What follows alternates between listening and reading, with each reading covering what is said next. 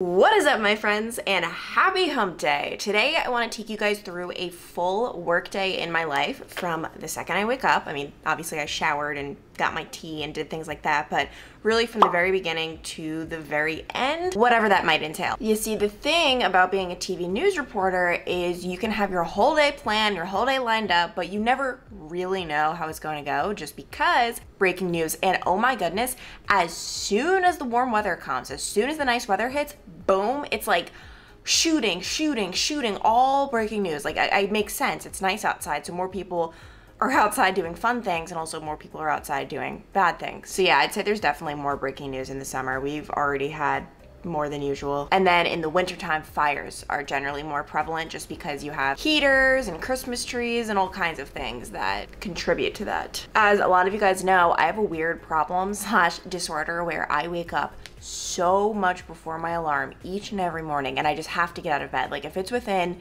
30 minutes to 40 minutes, like, something inside of me is just like, we must get up. I don't know what it is. I don't know what it is. So to outsmart myself and so that I'm not getting up at 1:20 in the morning, I now set my alarm for 3. So normally it was set for 2 a.m. Now I set it for 3. And because of that, somehow, some way, I've been waking up at my ideal time, which is like just after 2 o'clock in the morning. And it's been working for me. I mean, it's definitely risky because there is the chance that I will sleep in until 3, which is not okay. But lately I've been getting up around 2:15 and I am loving it. I love how for me, like, 2:15 is sleeping in. My life is pathetic.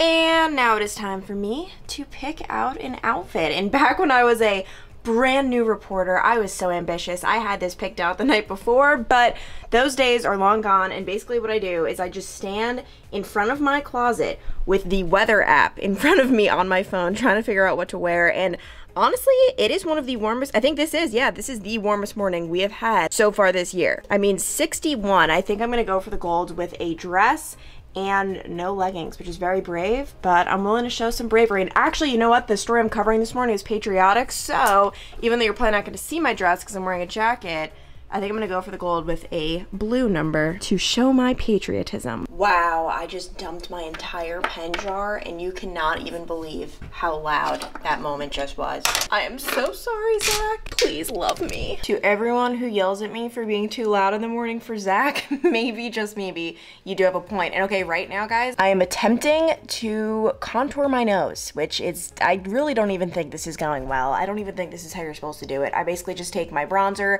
do 2 lines down the side, and really what we're hoping is to thin, oh my gosh, is it gonna blend? We're really just hoping to thin it out because my nose, I don't mind it, but it certainly is not as thin as maybe it could be. Like, I kind of wish it was just a little more, like, but not that, but you know what I mean. So we're trying to thin it out, trying being the operative word here, because it's just not working. To all my fellow TV news gals, this blush, this is it. It is the Laura Mercier blush in the shade Strawberry, and it is just so good on air. It's like a really nice pop. I probably wouldn't wear this in my everyday life, and I really don't, just because I feel like it is a little bright, but I feel like it's really good on air. Putting on blush actually kind of kills my soul because I know it's something I have to do. It's just something people do. It's something they say looks good, but I personally don't like the way blush looks, really. Like, I'm not a big blush gal, but I don't know. People say it looks good, so I do it. I do it. I'm a follower, not a leader. Welcome to Zach and I's organized shoe closet. Yes, we really keep things tidy around here. Honestly,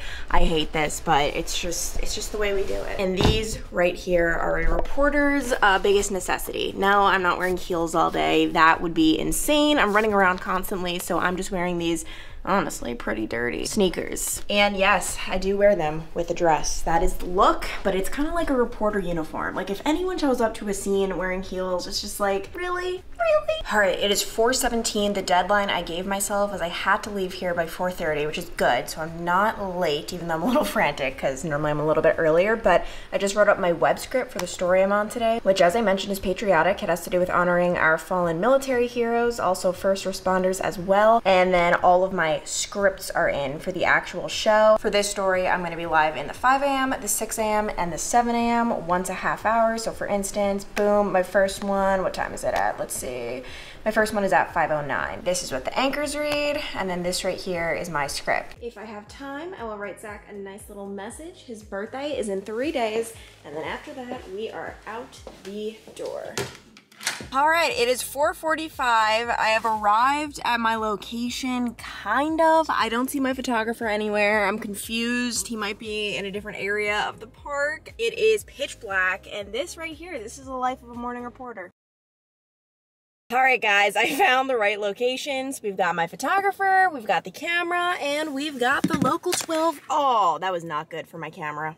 We've got the microphone, and that can only mean one thing. We're ready to go on TV. The nonprofit Carry the Load is coming to Cincinnati today, but it's just one stop in a 50-state journey. The goal is to bring back the meaning of Memorial Day and so much more. Local 12's Clancy Burke is live to explain how you can help. Clancy?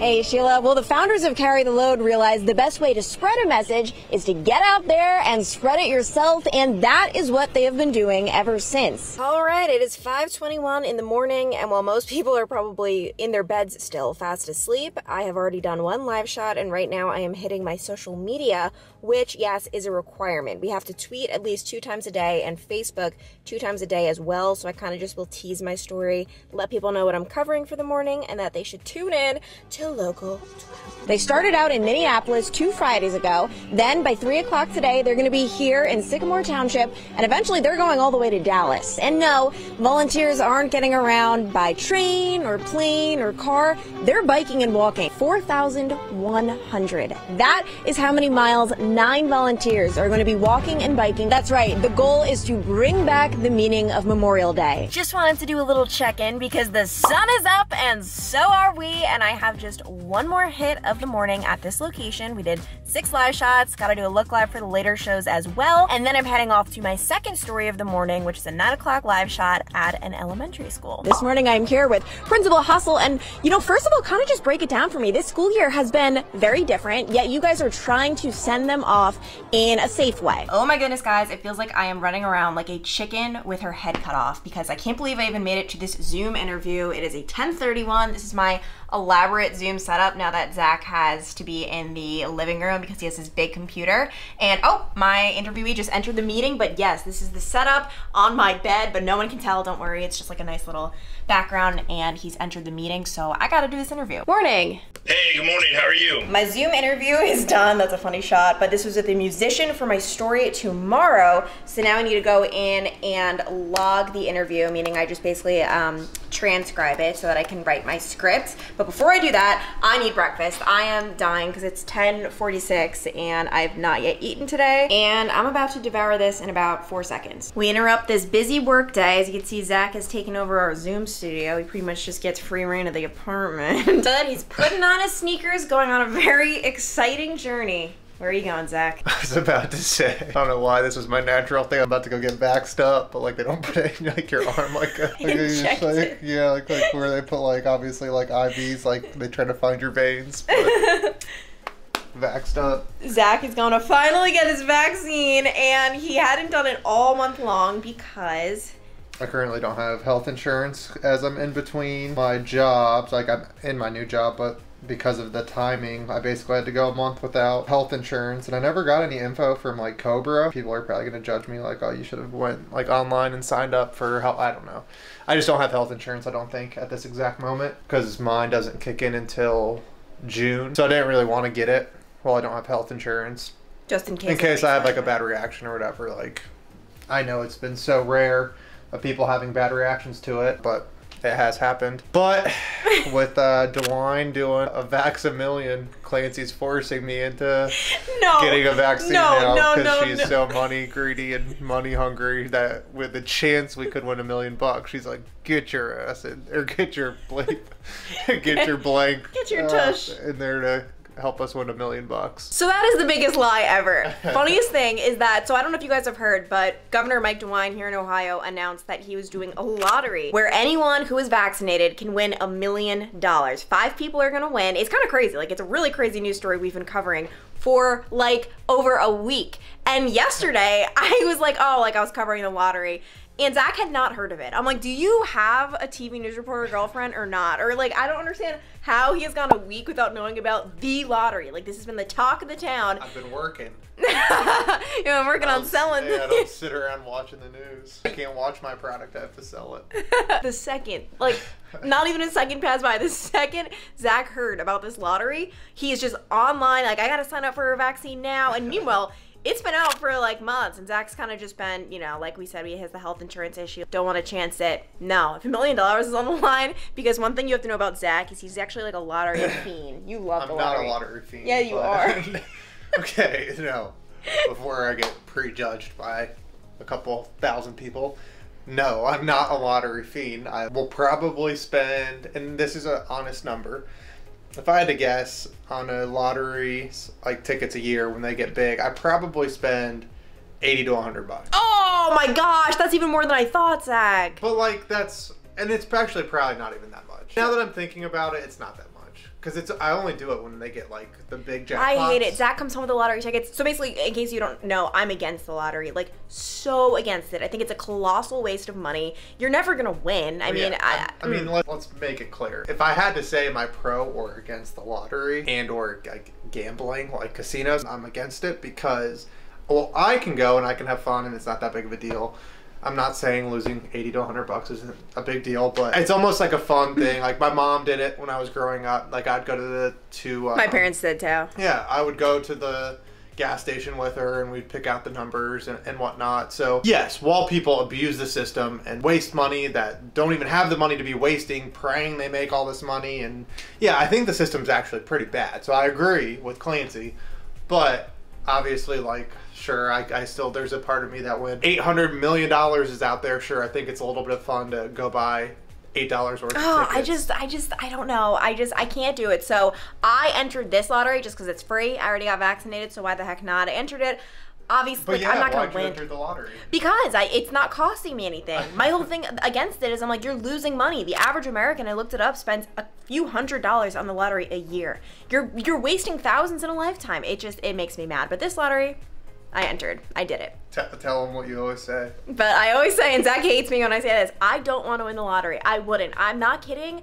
You always, yeah, you're smirking in the background. Well, she always says, I wouldn't quit my job. I don't want, like, that is so far from true. No. I don't think you're out there seeking this stuff or whatever else, but if we won $800 million, you'd be quitting your job. No, Put it on record. Okay, here's the thing. Like, I just... You would. No, you're lying. You've ended up agreeing with me. Don't put this false face on. I didn't agree with you. It was like when you were having like an actual tough week of work. You're like, yeah, maybe you're right. I would actually. Well, okay. I think what I told you was, you know what? I don't think I'd be doing what I'm doing in the same capacity, right? I think I'd branch out. Yeah. But I still would work. I still would work. But I quit point. YouTube. Do you think I would quit YouTube? No, absolutely not. Yeah, we would YouTube's my just do passion. the stuff we would want to do. Which Oh my gosh, guys, what cool content would that be? Just watching us spend our $800 million. But I stand by it, and I also have told you this 1,000,001 times. I don't want to win the lottery. I think it changes your life for the worse. I think it creates an incredible amount of stress and pressure of who to give the money to, because obviously you're not keeping all of it. You're finding ways to give back, and I think it'd be so stressful, and gosh, and God forbid you're in a state where you can't remain anonymous. Well, most people do struggle. I know there's all those horror stories after you win the lottery. Yes, there are. I was just Googling it yesterday. But we would use all you smart people to help us give good ideas on what charities to give back to. No, but maybe we would do something cool. Maybe we'd be like, oh, we're dropping like a $50K lottery ourselves. Like, yeah, oh my gosh. And then they could win money. Giving back would be awesome, but do you know how... Yeah, you're in my... I can't. In the picture. Yeah, that's on purpose. But it would be so stressful because, I mean, so many people would begin messaging me and telling me their story. And, like, I was watching one of those episodes or shows about, I remember, I don't know what it was, but people who have really taken a downfall after they won the lottery, and it was just the amount of just stress of people writing in and each and every one of them telling you how much they need that money. And anyway, so my point is I really don't think I'd want to win the lottery, but I did enter this one. It is 11:08. We are back at our little makeshift office over here, and I have about an hour and a half to put everything together for tomorrow. I also have to enter in some stories for the later shows, because for every single thing that I shoot in the morning, I also put something together for the evening shows as well. So that's the one thing about this job. I am never, truly, absolutely never looking at the clock and just counting down the minutes until my workday ends. It is the opposite. It is me looking at the clock and saying, we have 20 more minutes to do this. There's not enough time in my workday. Like, I wish there was more time, but I don't want to be working, 10 hours. I'm already working 9 as it is. And yeah, there are not enough hours in the day to do everything I need to do. Because with the morning shift, you're doing things for today, but you're always doing stuff for tomorrow, because obviously there's not time to contact people and get interviews before my 5 a.m. live shot. So that is what I'm doing right now here at the little makeshift office, and I'm hoping we can get everything done by 12:30. That is the goal. It is 12:20, and finally we are done with work for the day with 10 minutes to spare. But technically not really, because I need to plan for Friday. That's the thing, like working as the morning reporter, you're not only working one day ahead, you're always working 2 days ahead, because sometimes it can just be too much of a scramble to try to set up interviews morning of. So it's just, it's Thursday, and that means today's Wednesday. That never happens to me. It's Wednesday, and my brain is already gonna explode.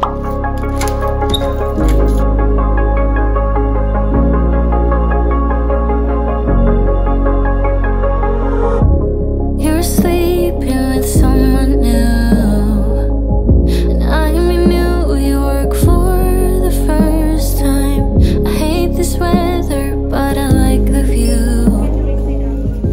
I really couldn't tell you why, but after work today, I felt very called to go on a little shopping spree. So we've got a brand new summer hat, we've got brand new sunglasses, and we have 2 new denim jackets. And actually, I originally went to the store, Nordstrom Rack, to see if they had any tan or neutral trench coats, because I hate my red one. And it's the only trench coat I own. It's the very first one I bought right before I became a reporter 4 years ago. It just does not make me look good. It actually reflects red into my face, and I realized, well, I knew this was a thing for like a couple of years, but I confirmed it's a thing reading a blog post from a photographer, and she was talking about recommendations and tips for what people should wear when she shoots them, and she said she recommends neutral colors because any color will reflect into your face. So the reason I like wearing earthy colors like blue, I like blue tone when it comes to reflecting in my face. Red or orange or pink or anything like that, not my style, but I couldn't find the trench coat. I'll have to try to order that online. In the meantime though, we've got a lot of goods. Oh my goodness, I am starving, and this looks so good. We've got some avocado toast with grilled chicken in the air fryer, of course, and broccoli, and this is about to just go down the hatch, and then I'm gonna go in there, take my nap, and we will see what nightfall will bring. That was weird. I don't know what I just said. Okay, bye. I just got out of the shower after taking a 2-hour nap, and we are ending the day the same way we started it, in our wonderful Minnie Mouse robe. A lot of you guys comment saying I look like Minnie Mouse. I agree. No way. And this right here is a nightly ritual of sorts. Look at Zach's face. He's in like utter disbelief. That's nuts. This right here is Zach's nightly routine. His 2 favorite shows. I mean, Wheel of Fortune is my favorite show. But Jeopardy you enjoy as well. Jeopardy too. With his bowl of corn per use that he loves so much. But nothing is better than this dinner right here. We've got the potato, the avocado, the chicken, the asparagus, a little side of grapes, and the real fun is coming once I finish, because guys, it is Wednesday, and you know what that means. Cruel Summer is out, and I am obsessed with this TV show. You guys have to watch it. It's on Hulu on Wednesdays. I know it's on Freeform Live on Tuesdays as well, but I can't believe how much I like it, because it's about teenagers, and I normally don't like shows about teenagers, but man, we love it so much. Yeah, I wouldn't say I love it. So it started like an 8 out of 10. And anyone that's watching, you can give your opinion as well down below. Episode 3, 4, and 5, because this is we're on 6 now. They haven't gotten nowhere. They haven't gotten anywhere. There's been no new information basically given. They haven't done enough to kind of keep my full interest the last 3 episodes. So episode 6, we better be in for a big one to keep me around. Well, I disagree with Zach, and I'm in love, and this is just Wednesday nights. That's why I specifically planned my week so that Wednesday would be a rest day from the gym, so that I just have free time to just have a nice Wednesday night watching my show. Could it get any better than this? And I've ruined everything. And actually, his birthday's not even until tomorrow, and I've already ruined everything. It has just not been a good situation. This is so bad. It's not so bad. Yes, it is. I can't believe I wasted all that money. It's like the love languages. She is trying to love me how she wants to be loved. And it just, sometimes it just doesn't. And maybe this time it will work.